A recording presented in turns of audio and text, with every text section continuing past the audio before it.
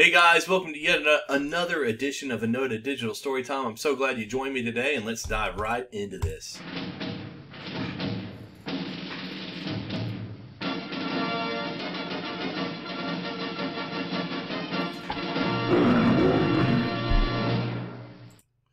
Alright, well, I like to start things off with my favorite game. It's called Guess the Sound. I want you to grab a friend, grab a parent, see if you can guess what the sound is. Here we go. Let's get started. 1, 2, 3.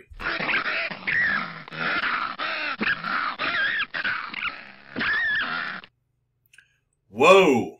That was kind of weird. I don't know what that was. Let's hear it again.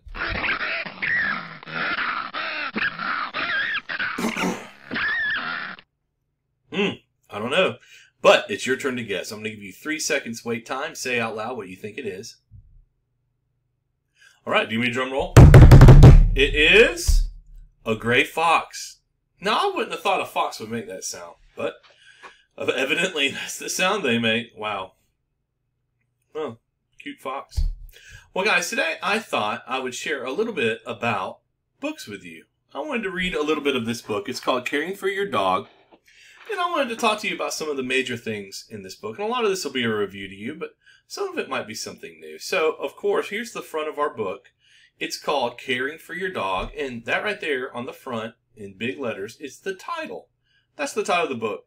And usually the title will tell you something or a hint about what the book's about.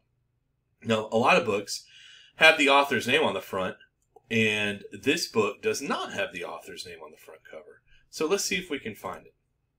All right, this page is the first page in this book, Caring for Your Dog, and it's called the title page.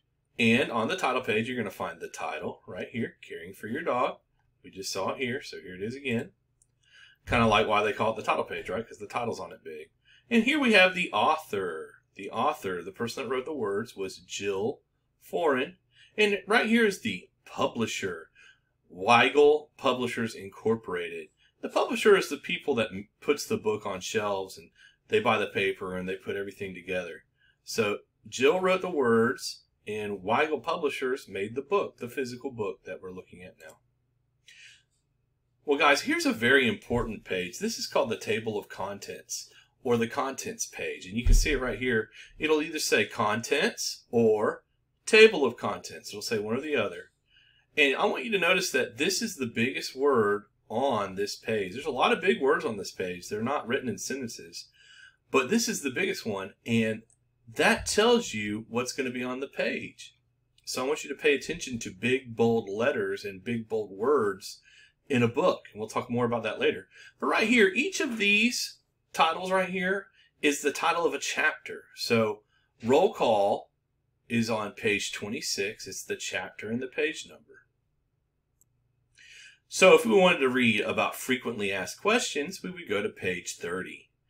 All these different things right here is a separate chapter, and they each have their page number listed by it. Here's more chapters right here. Like, for instance, the life cycle of a dog will be on page 10. So the table of contents, if you're doing research, is really important because it can help you find information about the animal or anything. Let's say you're looking at a plant like roses. You could look at the life cycle of roses, and a good place to start to find information about the life cycle would be on the table of contents. And the same is true about dogs. If we're doing a report about dogs and we only need to know about the life cycle of a dog, we'd only have to look at pages 10 through 12 to read about the dog's life cycle. So we'd want to look there rather than reading all 32 pages of this book. We could just read about the life cycle on page 10. All right, so quick question. You can pause this video if you need to look. All right. On what page would you find information about what dogs eat? All right. So I'm going to give you 3 seconds. If you want, you can pause and just say out loud what page it would be on. Information about what dogs eat.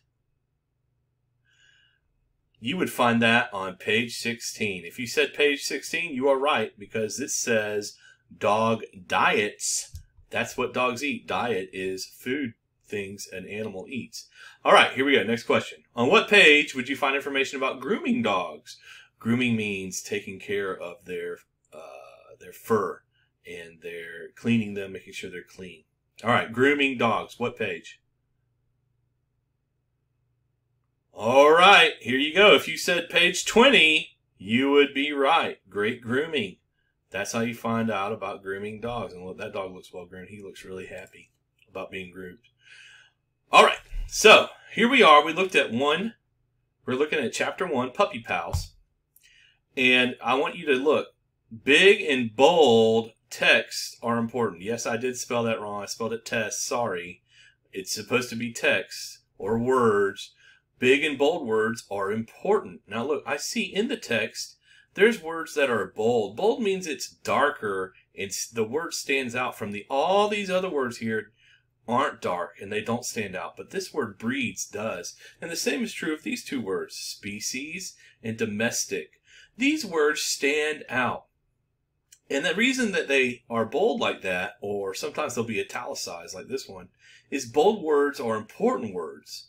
The definition is usually in the back of the book at a place called the glossary. A glossary is kind of like a little dictionary in the back of a book. So, big takeaways from this book right here, this page. You need to look at big and bold letters are important, and that goes for inside a paragraph and at the beginning of a paragraph. Look at that. All right, so here we are again. Big and bold texts are important. They tell you what the text is about. And right here we have text that says pet profiles. And it gives you detailed information about each of these different kinds of animals. We have the Chihuahua, the Shar-Pei, the Basenji, the Siberian Husky, the Border Collie, and the Golden Retriever. I think that's Mr. Sanders' favorite right here. What's your favorite right here? Go ahead and tell me. Say out loud what your favorite would be. I know a lot of people like the Noble Chihuahua. And right here we have another word that's in bold. It says purebreds. I bet that's an important word because I bet all of these are certain breeds of dogs that are purebred dogs. And so they have a certain pet profile to their breed.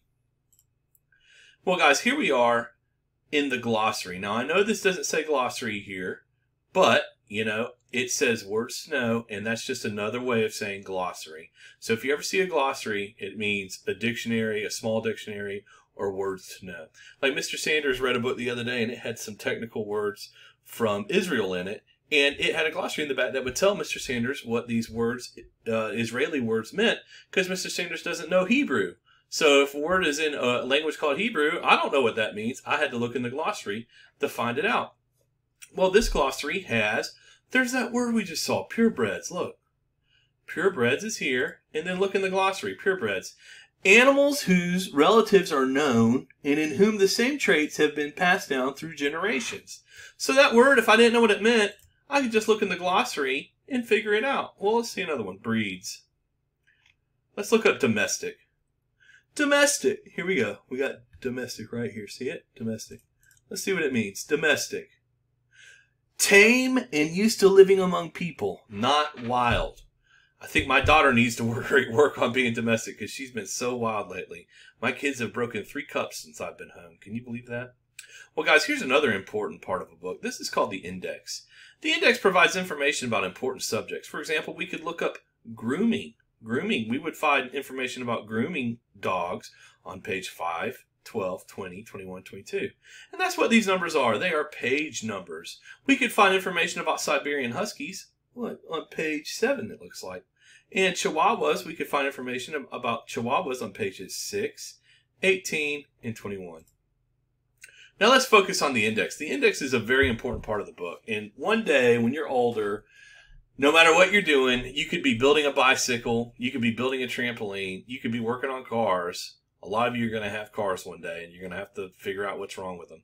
And an index is a good place for you to look to get information about your car or about anything that you're working on. Or if you're doing schoolwork, you can use an index in high school.